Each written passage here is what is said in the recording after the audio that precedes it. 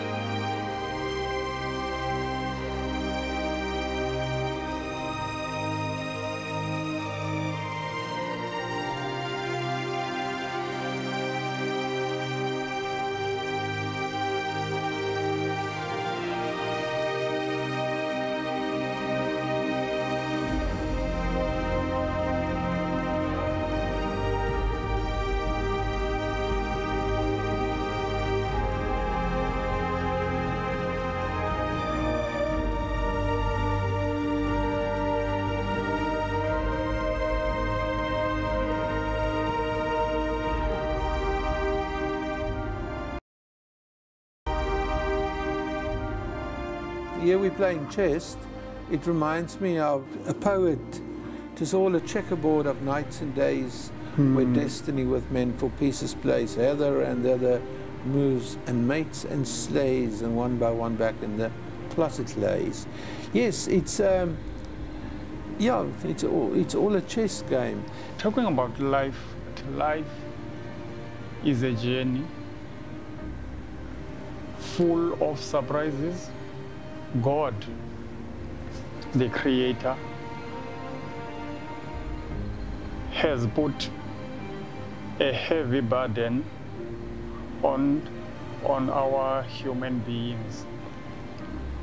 When you can have a look about life, there are too many questions that most of the people ask. Why this is happening? Why this is happening to me? And all that stuff. Why do you think your heart is perished? Why did God allow that to happen? No one knows exactly why God is doing this. Maybe you will find out later on. Do you get cross with God? Yeah, as a churchgoer, I don't have that kind of a mind. I'm not cross because I know that maybe He's working on something. I know that. That's why I'm saying that. I can't say that what He's doing now to me, maybe I will see it later on. We can say that life is unfair because there are people in life that are fortunate, there are people in life that are not. Then there is a question for those who are not fortunate. Why these things happening to me? Why other people are having a nice, healthy life, while I'm having this miserable, lonely, penniless life. Well, how do you feel about death? Are you afraid of death? Then when you are near God or you are born again, when it comes to death, you don't fear that. You know that you're going straight to heaven. But how sure are you that if you die one day, that you go to heaven? There's no expect when it comes to that, because there are a lot of questions and question marks about God, even how God created the world or the earth. We are in spirit, but in mortal body. The mortal body will always also speak to yourself. that I'm also there. That part we can't leave. If you have Jesus, then you will find joy and happiness. Even if you are penniless, but there will be that joy. And if you can also include a person that is saying that, yes, I do have that joy. That's what I'm saying, that if you want to be successful in life, you must be close to God and you will have that joy. That joy will always be there. And also that mortal body will always be there. Both of these bodies are also contradicting. I actually can't stop thinking about it. It's something opening a chapter, a new chapter in my life. Vuyo is becoming a chapter in my life.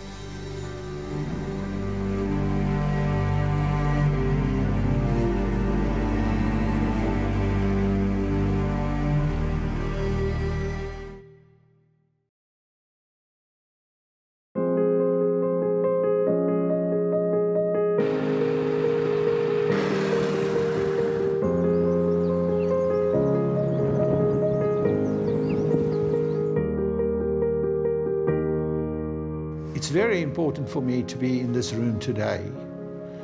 And for me, this is what this series is all about, a list of angels, the donor family. This room is dedicated to the first heart donor, Denise Davo. This is the most amazing heart in the world. The heart of Denise Davo that was transplanted in Wisconsin's body, and he survived for 18 days. Maar daar's 'n foto wat daar teen ons mure hang, wat hulle sê hierdie is die mees afgeneemste mense in Suid-Afrika. Hy het die hele wêreld betower. Oh yes, hy was oral geweest, hè? Hy was die hele wêreld vol. Yeah, world's first transplant 50 years ago, commemorated on the Belgium's first silver coin. As 'n pragtige kon en hulle het net 5000 gedoen.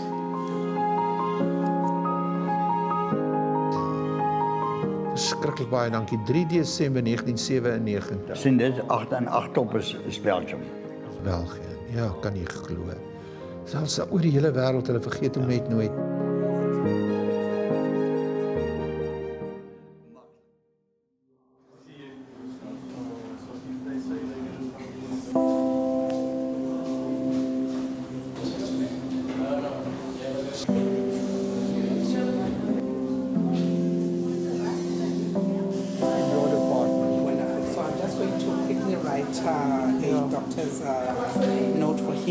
I heard so much about you from all corners of medicine, and you're so well known. Thank you for talking to me today. Thank you, Jan. That's a very generous introduction, and I hope it all lives up to what you've heard. Professor Chris Barnard said the heart is just a pump. Do you believe it? Well, the heart is not just a pump. The heart is a very complex organ, and its functions extend far beyond being a conduit to get blood to perfuse the peripheral organ. Firstly, the heart has complexity both in its structural design and in its performance. And if you look at the movements that it makes when it contracts, in 3 dimensions, it makes these ringing motions with each contraction.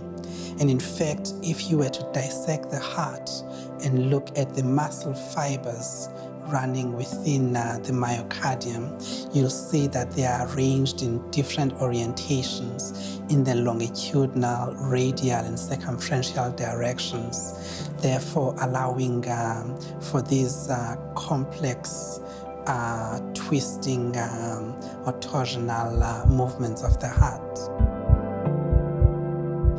Furthermore, the heart has a membrane around it, which is crucial both in creating an environment that is distinct from others in the body, so that it's got its own immune system, which is different.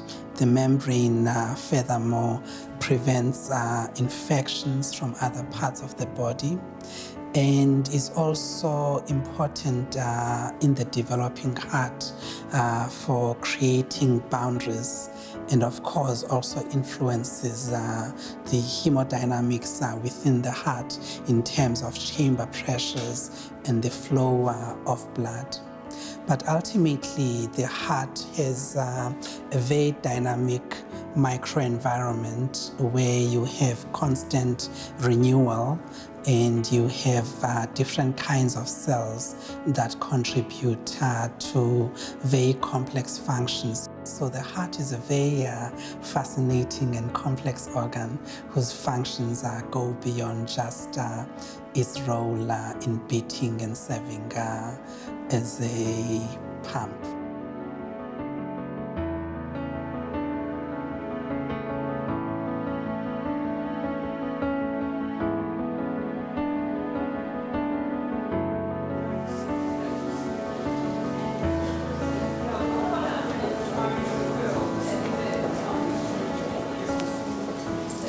Mr. Vuyo Fongoqa is one of our patients in the cardiac clinic who we've been following since 2017. He has a diagnosis of dilated cardiomyopathy with a very advanced phenotype, and we're currently working him up for possible orthotopic cardiac transplantation. And he is on optimal medical therapy and still fairly symptomatic. And today is visiting the clinic for a follow-up visit. Thank you, Professor, for introducing him. Vuyo, how do you feel about the possibility of having a heart transplant? Yeah, at first, I won't lie. I wouldn't lie. It was not an easy decision to take, because we always, for an example, most of us, we always thinking about death and that process. Is it going to be successful or not? Then it's up to you when you want to you go for it or not. But at first, truly speaking, I didn't want to go for it until I go for a counseling. Then they explained to me and show me another patient that they've been through the situation that I'm into now. Then I ended up convinced. Then that's whereby I started to agree with him that I'm going to take the transplant. It's a life-altering experience for many patients, and there are deep personal inclinations, but also deep cultural beliefs, social beliefs, and religious beliefs that influence how individuals think about transplantation and the idea of having somebody else's heart inside your body. But it's also preparing them for the journey ahead. It's a very big operation that the patients have to go through, and people have to be prepared not just for that, but a lifelong change in living with a condition that requires you to take medication to prevent rejection, to make sure that you don't develop a new form of heart disease in the new heart.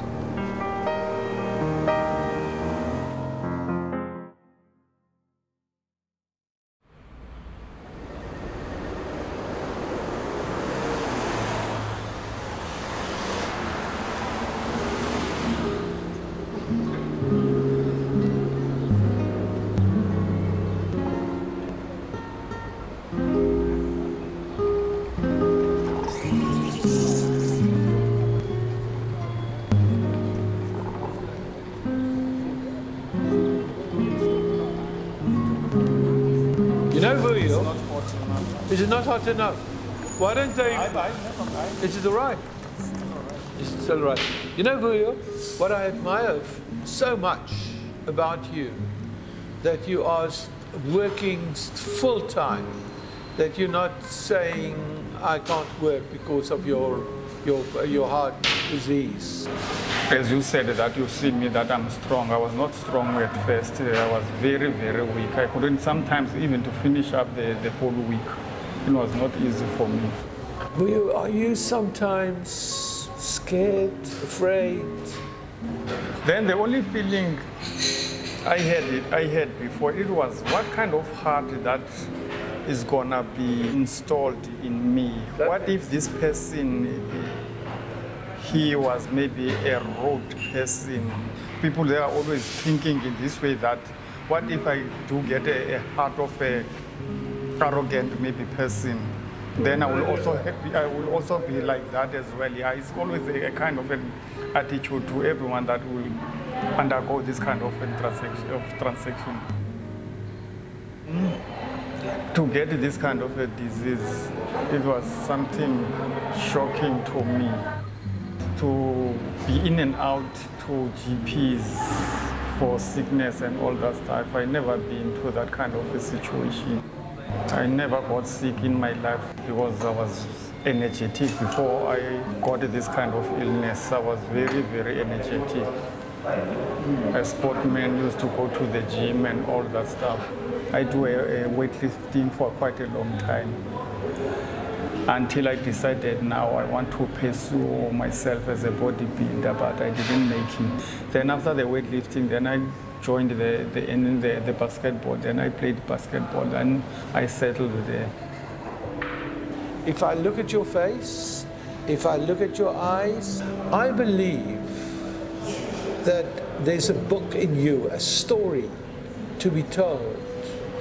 And I want you to write a paragraph every week about your life. And then every time I see you, we will read it together and we will discuss it. We will discuss how the book must go until the heart transplant is going to happen. I will ask you to be part of it as well. I'm looking forward to walk this journey with you.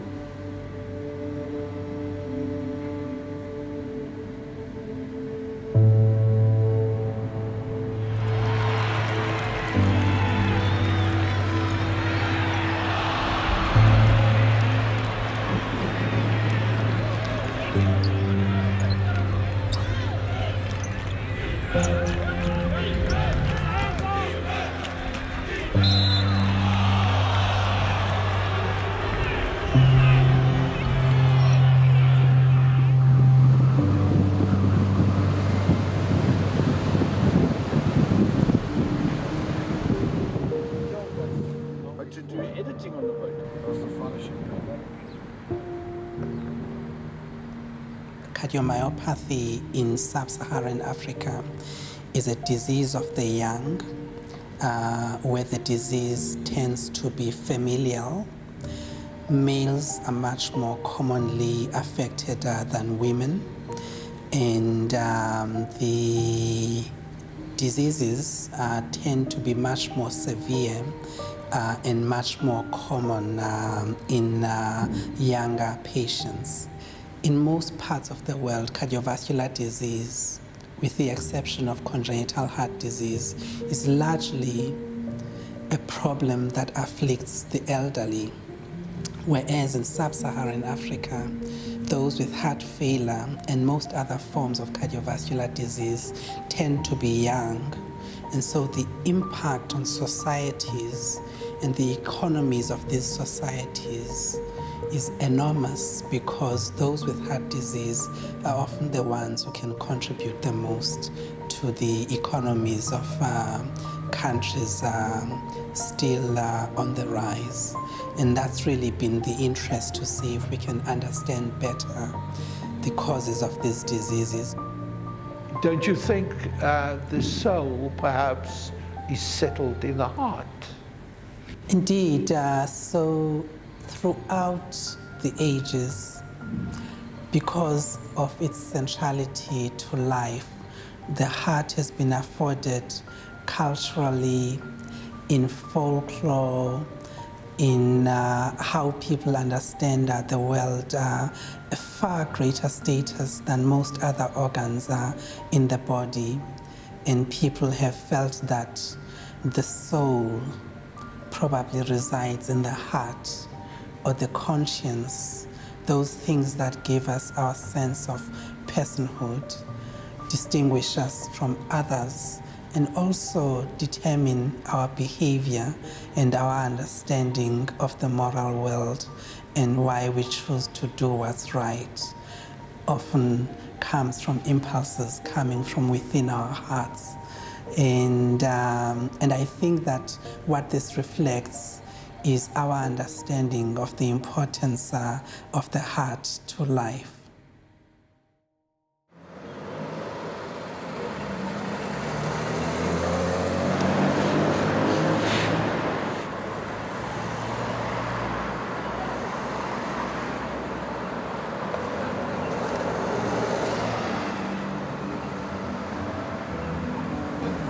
On this day, on the 3rd of the 23rd of Friday 2019, I feel much better. In fact, day by day, I experience an improvement. My wish is to get better or be healed without undergoing transplant. I have put my trust on my medication that can make this wish come true. Praying to God, the Creator, to make this possible and happening. Because for a person to go for a transplant, it is a way of not having a choice, or that is the only option you have, which means it's kind of like a last resort you have.